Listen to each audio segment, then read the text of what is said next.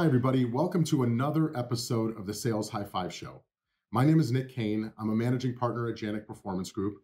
We're a leader in sales training, sales consulting, and talent management solutions. And today we're tackling the really exciting topic of implementing an effective sales training strategy. I'm going to spend some time on the show today sharing 5 actionable tips that you can implement immediately to improve how you implement your sales training approach.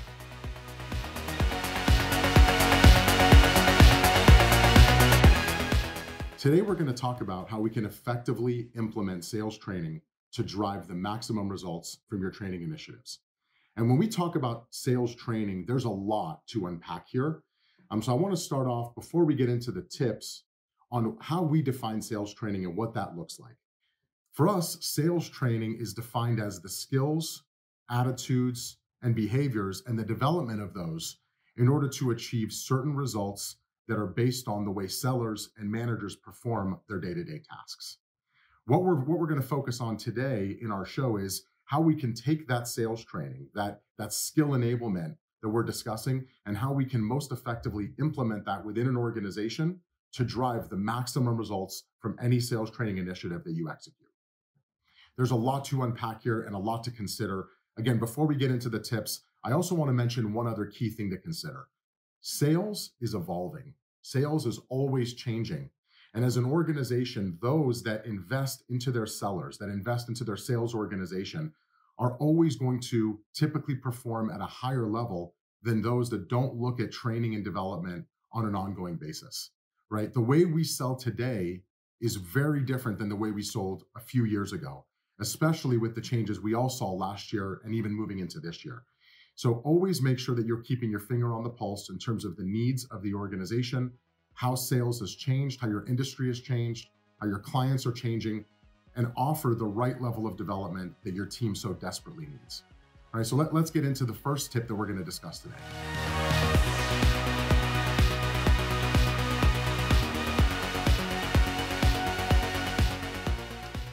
The first tip I'm excited to share with you today is the importance of knowing exactly what your objectives are for the training that you're looking to accomplish. What do you want your sellers and managers to be doing more effectively as a result of the training? What are your key objectives that you're working on as an organization? Many organizations are working on a variety of things currently in terms of improving performance within the organization. And it could be dozens of different things. Things like improving cross-selling, being more effective as a consultative seller, selling virtually, being better at asking the right questions and listening skills. It could be sales management capabilities. Whatever those key objectives are, I think it's really important that you have a clear understanding of that you're dialed in on that. And that's going to help you understand exactly what skills and behaviors you want to see improved as a result of the training. And that's going to help you really zero in on where that content comes from, where you can obtain it, and what is the best way to implement that training, knowing that these are the objectives that I want to meet as a result of this training intervention. Once you know exactly what your objectives are for the training, and you have a clear understanding of the skills that you want to develop in your team, the next thing you may want to consider is looking at various training vendors or outside resources that can help bring that training to life within the organization. For some organizations have large training departments within the organization. They have the capabilities and resources. Some may not have those same capabilities, and some may just choose to go outside because those outside vendors have the expertise, they have the content, they have the trainers, they have the resources to be able to scale this as quickly as you may need it. So I think it is important to consider not only the content that should be delivered, but also who's going to deliver that content in the manner in which you need it, right? If there's a speed in which you're looking for this to be delivered, if you're looking for that expertise, if you're looking for that proven research-based training curriculum that a lot of the vendors out on the marketplace offer, like Janik, that could be a really strong option for you to bring this training into the organization and get that going as quickly as you need it. And scalability is one consideration, but there's also a consideration around expertise. There's also a consideration around the right type of content. The multitude of content should be considered in terms of what you're looking for. Blending those programs could be a desire. So there's a variety of reasons that you may want to seek outside help to bring in formal sales training to the organization. Another consideration in terms of bringing in an outside partner to support sales training within the company is it can be more cost efficient, right? You have to have internal resources if that content doesn't exist to be able to assemble the content, do the research, put that high performing content together, deliver that content. All of that comes with a cost and comes with time, right? If you go to an outside vendor that has the expertise, that has the existing content, and has strong training capabilities, then you can launch that quickly. And overall, that cost could be considerably less once you factor in all of those other components. And lastly, I'll leave you with this. The other benefit of working with an outside vendor to bring in formal sales training is it really does mitigate risk. If you're working with one of the top sales training vendors in the market, like Janik, the one thing that you know is that the curriculum that you're purchasing is proven. It's research-based. It's been field tested, right? So you know that the curriculum that you're implementing is going to work within the organization and is going to drive lasting results, right? Versus working with an internal partner that has to develop it. We're not quite sure exactly where that content might come from. You know that what you're purchasing is proven, is going to drive the results that you're looking for. The third point that I want to mention today on the show is the importance of a strong and practical training implementation plan.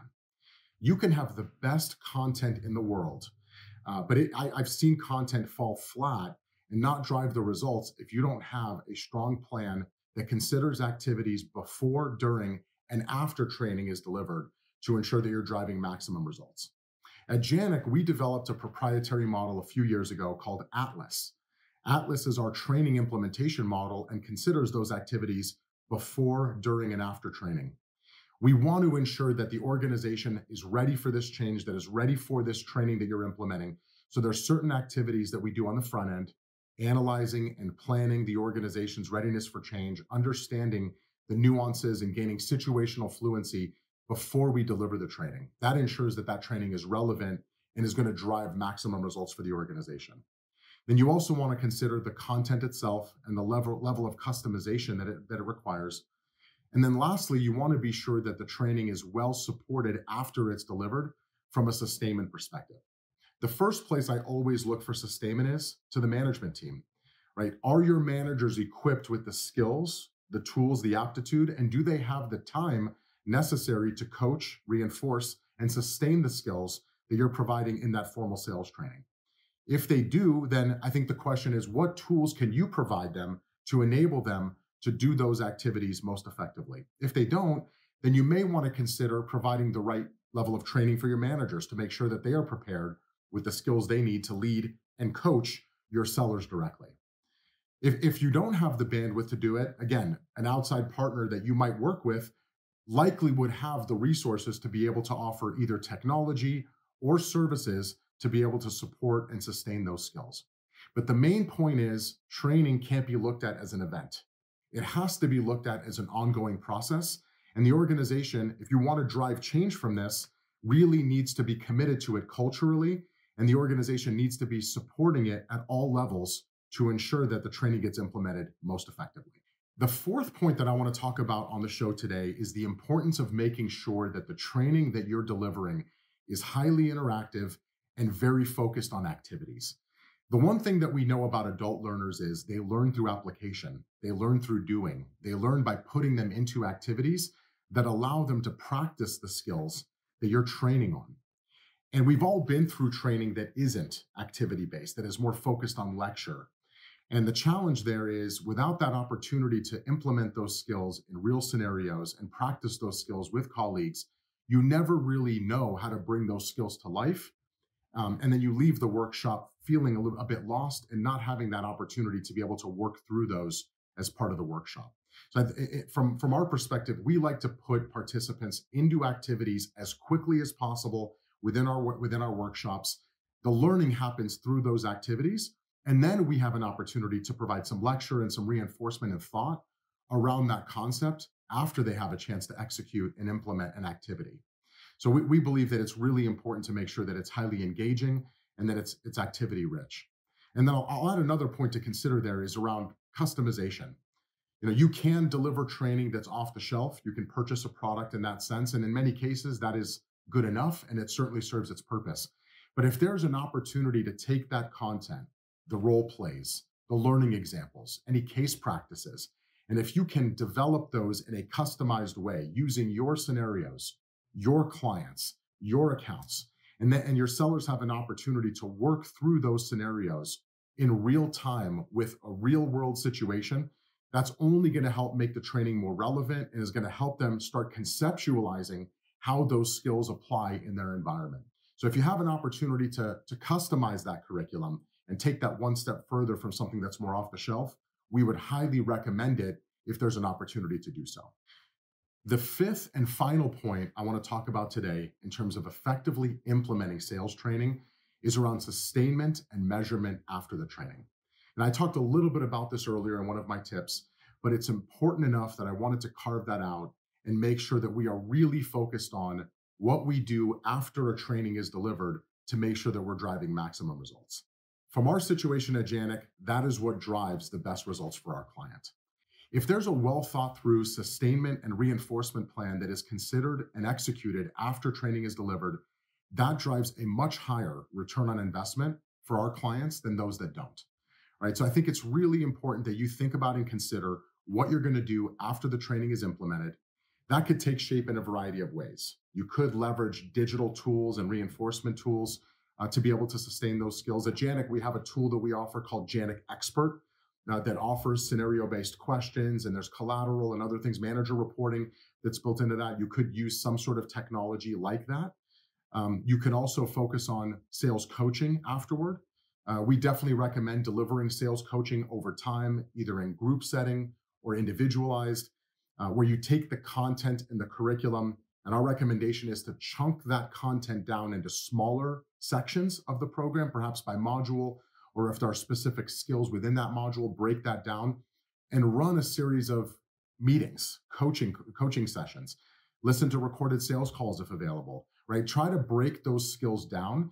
But the key here is we know that there's a 90-day window of time following training that is most impactful in taking those skills learned in the class and making them permanent behaviors and institutional capabilities within your organization.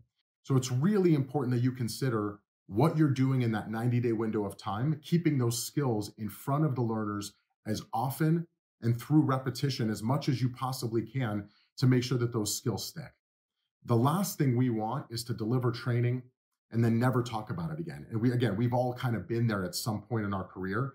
People get excited about training, you go through it, everybody comes out of the workshop just as excited, and then nobody ever talks about it again, right? That is not what's going to drive the best results. So it's really important that we keep the skills in front of the learners over time, that we're sustaining those through some sort of platform, through coaching, perhaps putting peers together. There's a variety of ways that training can be sustained, and it's really up to you to figure out the best plan and the most practical plan within your organization.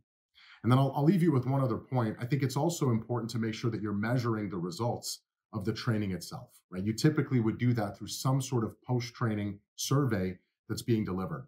And I would highly recommend you consider breaking up those surveys, perhaps delivering a survey right after the workshop that asks a series of questions, and then perhaps at about 90 days following the training as well. Give your sellers an opportunity to implement and execute these skills for a period of time, and then come back out and reassess how they're doing so you can determine what might be standing in their way of maximum results, what additional support you can provide, and consider additional training that can help move that performance needle that you were looking to move as a result of the training.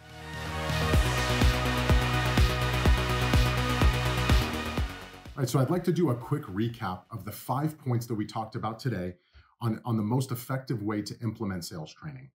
So the first point that we discussed is making sure that you know your objectives for the training. Again, critically important to know exactly what you want to accomplish, what your sellers and managers need, what is at the top of the list for your sales organization in terms of skill development, and be very clear on what those objectives are going into it.